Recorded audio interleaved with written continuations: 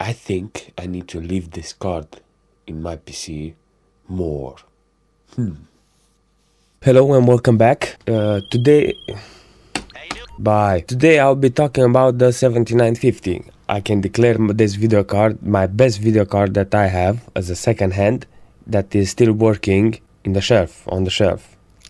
I don't have to repair it. I do want to repair the 690 or a 6990, the HD and the NVIDIA 690, but all in good time, you know, slowly.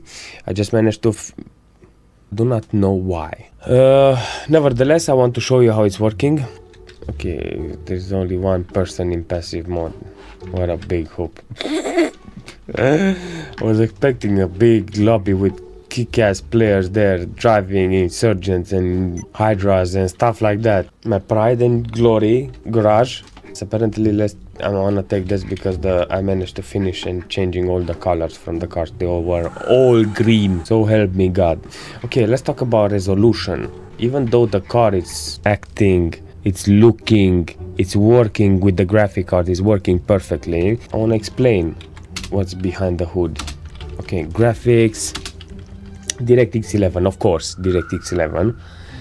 Full screen. Full screen. Apparently in window mode is losing frame. I don't know why.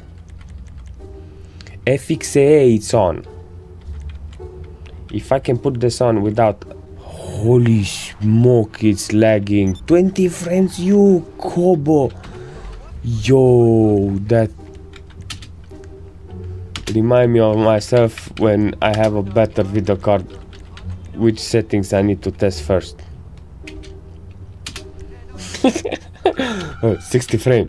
Popularity, density, very high, very ultra, very high. Everything it's on max. Not bad.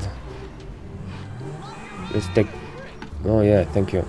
Let's take a ride. Oh, I feel it. As soon as it goes under 40 frames, I feel it. The pavement, everything. Oh no, it's not good. I don't want that. Holy smoke, the sun is powerful. Can't see squat.